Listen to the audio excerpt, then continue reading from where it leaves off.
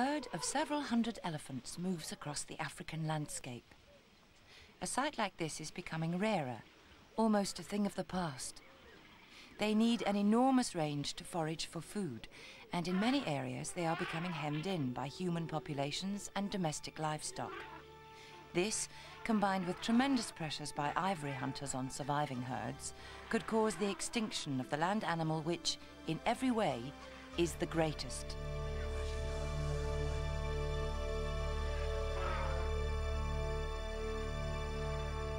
From the soles of its feet to the tip of its trunk, the African elephant is an incredible animal.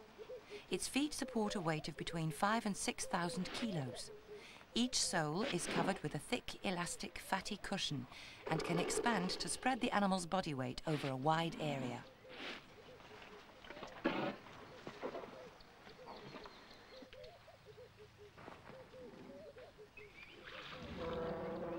The trunk is perhaps the most versatile organ that any animal possesses. It can weigh up to 1,200 kilos, measures over 2 meters long, and possesses 40,000 muscles and tendons. It is covered with sensory hairs, so the elephant can feel the shape, texture, and temperature of objects. It has 2 prehensile lips at the end, which are used for gathering food and lifting it to the mouth and drinking. It can hold 6 liters of water, which it then squirts into its mouth. The trunk is also used for caressing, throwing dust, and vocalization. The trunk is a combination of nose, hand, and arm. It is strong enough to uproot a tree and sensitive enough to pick up tiny fruits from the ground. When the wind is right, the trunk can be used to detect a scent 5 kilometers away. At the tip of the trunk are the 2 prehensile lips, which it can use to pull up a single blade of grass.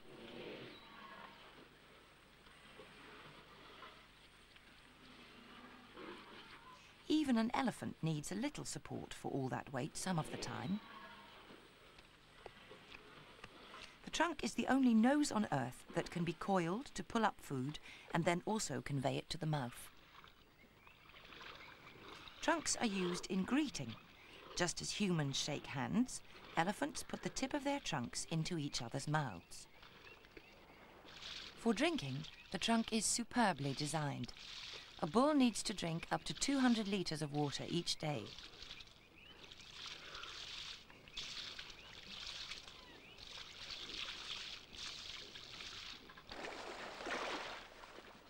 When water is in short supply, the trunk is often used in conjunction with a foot to dig beneath the dried-up riverbed.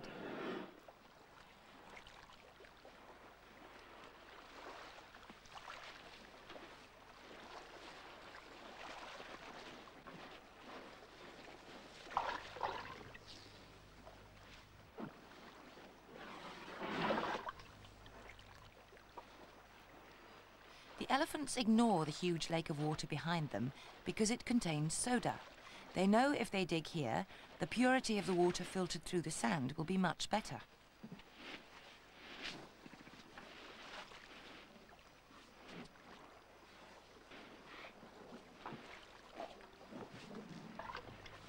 Yet another use for the trunk, spraying mud onto the skin to protect it.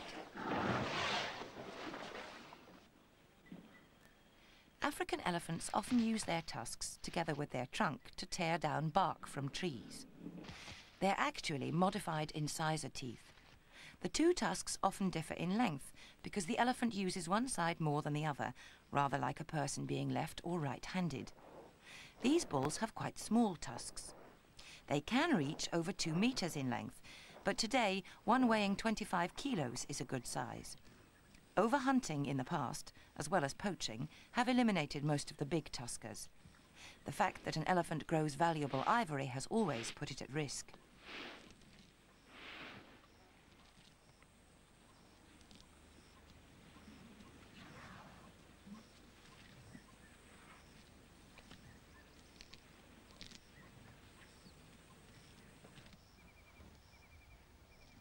Another part of the elephant's anatomy which poachers used to make money was the end of the tail.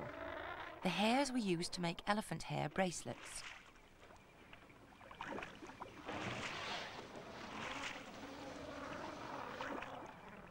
The elephant uses its ears to regulate its temperature.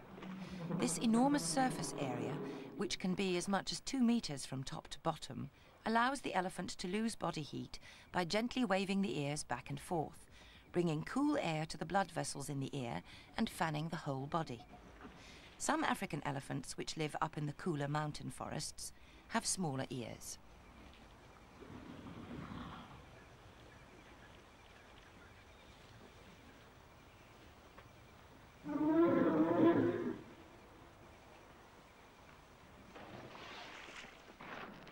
Ears serve another important function.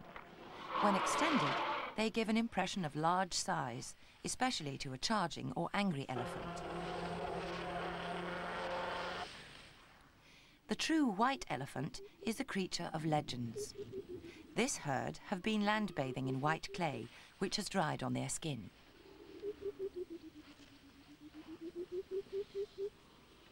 The colour of an elephant often depends on the mud it last wallowed in. They often look red or black. The natural colour of all elephants is grey.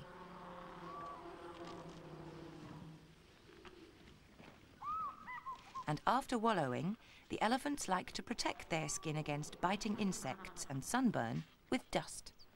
Again, the trunk comes into its own.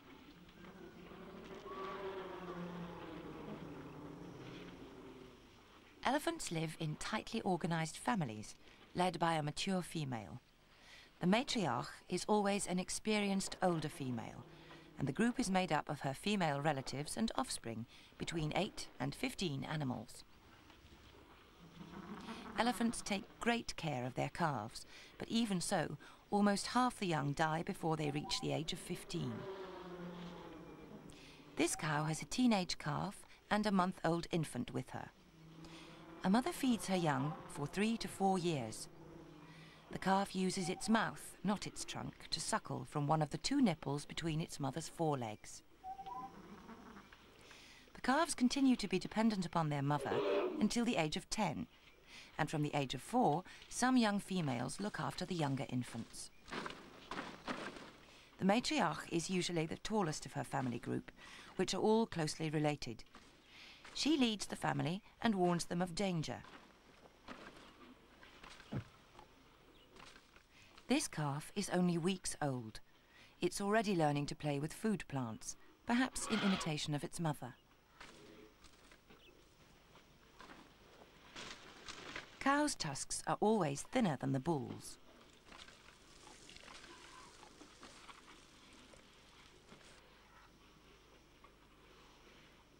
Young elephants need quite a lot of rest.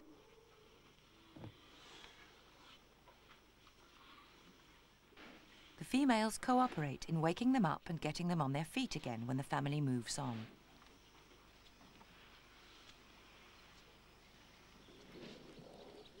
The matriarch has crossed tusks. She is constantly on the alert, and she even keeps watch over the rest of her family while they are bathing in a pool of mud.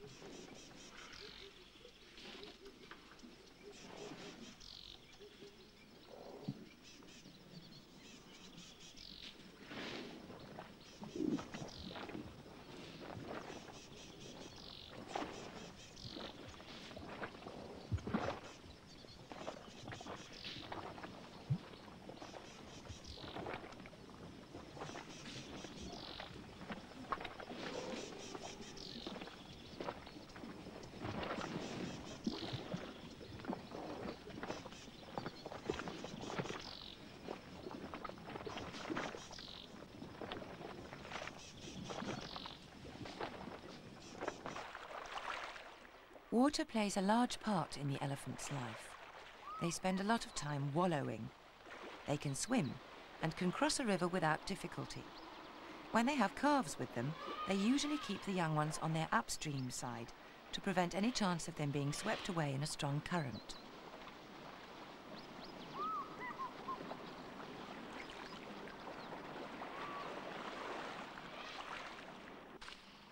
A defensive circle is an impressive sight.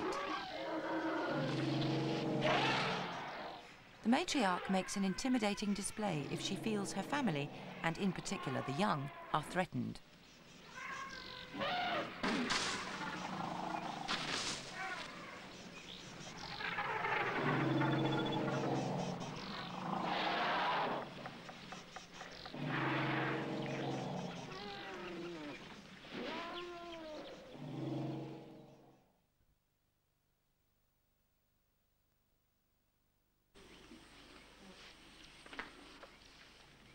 In elephant society, the life of the bulls takes a separate course.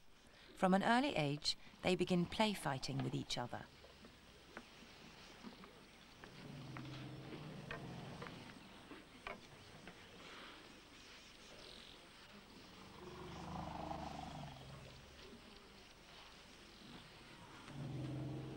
Eventually, they become independent of their natal group. Some young males join other family groups, but others form all-male herds. Fighting between bulls is rare, because they get to know one another's strength during adolescent scuffles, information which will prove very useful later. Adult males temporarily rejoin cow herds in their home range to mate.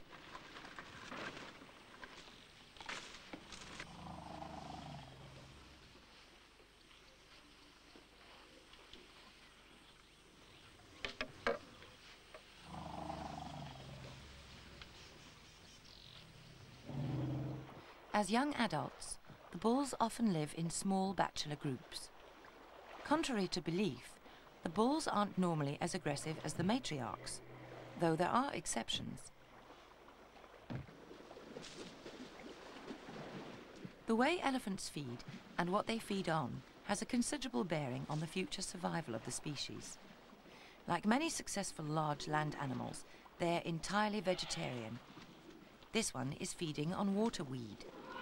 They need to eat between 130 and 200 kilos of vegetation every day, from a variety of sources, including grass, tree bark, roots and fruits. They have always preferred high-quality grass, though browsing may make up a larger proportion of the diet, depending on the habitat.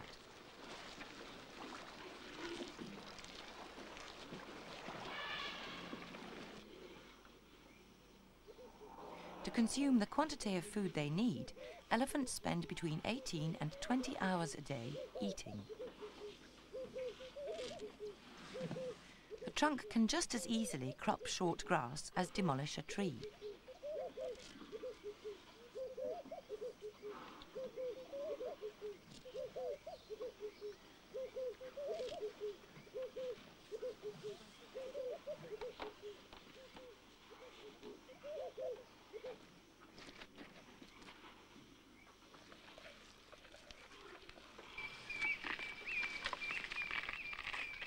Trees such as acacia are high on the elephant's list of food items.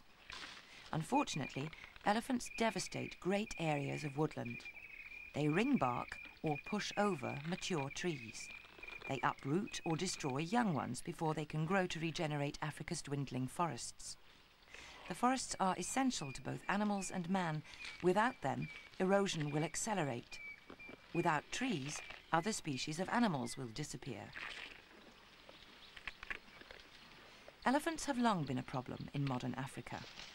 Confined and protected inside national parks, their movements and migrations limited by the activities of humans, some elephant herds are damaging their environment simply because there are too many elephants in too small an area.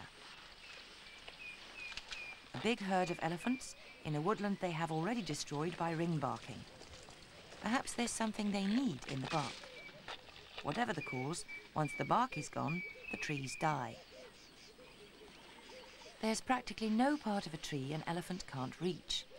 Sometimes they push whole trees over with their foreheads, just to get at the fruits or nuts on the upper branches. A century ago, they had room to move on, and the forest could repair itself. Then, there was not the competition for land, food and water that exists between man and elephant today. This acacia tree is being gouged at the base, so that its bark can be stripped off and eaten. It may well die as a result.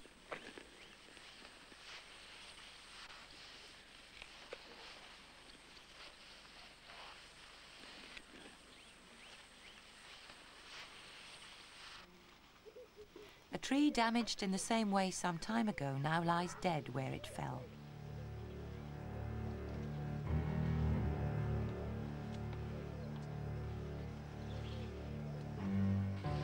A series of similar woodland scenes from different parts of Africa, ranging from Uganda to Zambia. All the trees have died, and for the same reason: elephants.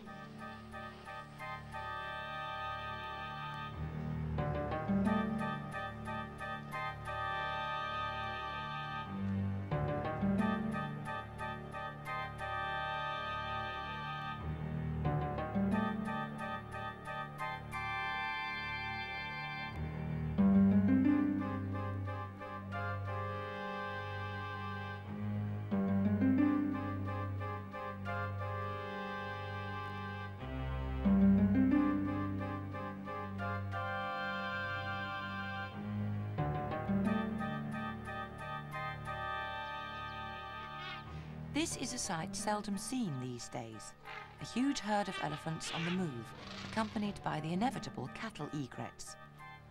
Elephants need to migrate over great distances to follow the changing seasonal availability of food and water. For thousands of years, they have always done so. In the past century, they've become hemmed in with roads, railways, towns, villages and farms. They've been hunted for their ivory and confined within national parks and reserves as safe havens, but these are not sufficient. They are destroying the land which is left to them, and the problem can only get worse. With human populations expanding at an alarming rate, and numbers in countries such as Kenya and Ethiopia set to double by the year 2020, does the African elephant have any future, except in small controlled communities?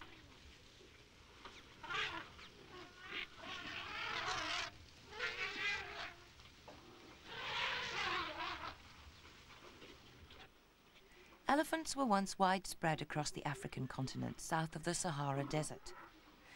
The land available to them is rapidly shrinking, and their numbers must inevitably decrease too. Small groups of elephants will, with luck, continue to survive within the national parks. But the great herds will become a thing of the past, for they really have nowhere to go now.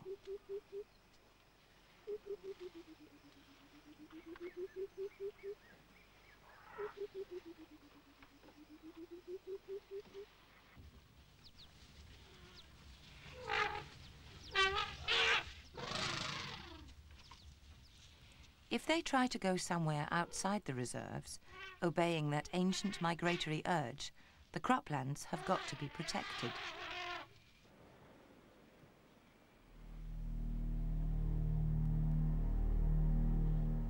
There is still illegal poaching for ivory, even though all international trade in elephant products is banned. National parks have shot whole herds to protect the woodland habitat. It's considered more humane to kill a whole herd, young and old, rather than to kill animals at random, leaving shattered family groups. Either way, it's a wildlife tragedy. Attempts were made to build fences from old railway lines to keep the elephants inside the national parks, but it was a hopeless task.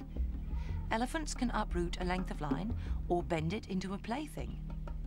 One has made a gap large enough for the herd to get to an artificial waterhole on a farmer's land. In this case, the farmer who didn't want elephants damaging his land didn't take the only normal option of killing them.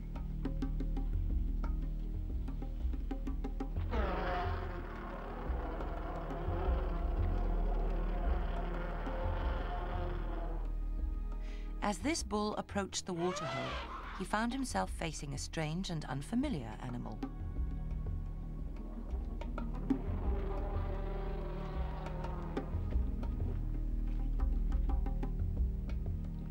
The horseman was a ranger from Etosha National Park in southwest Africa.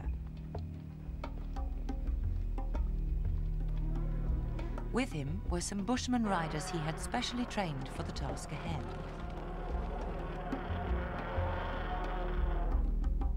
The idea was to herd the elephants back into the safety of the park by rounding them up on horseback, a novel method of elephant husbandry.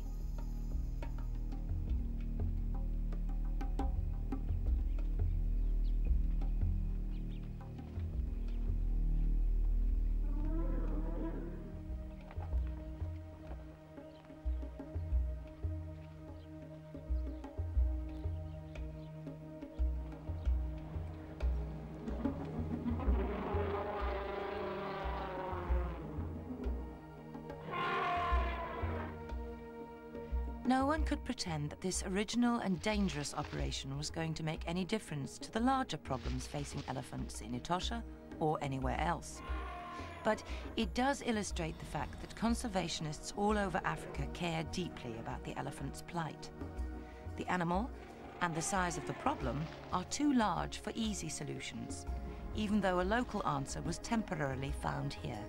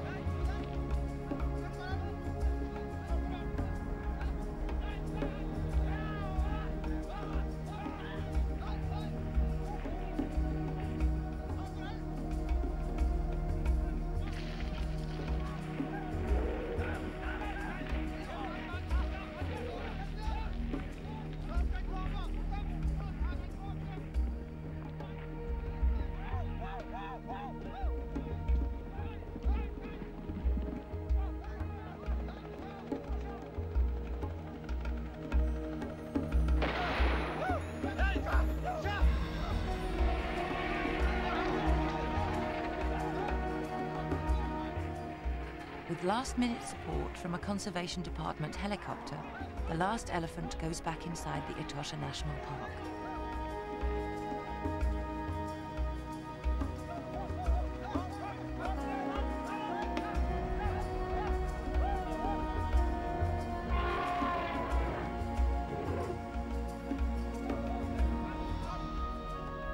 The last elephant.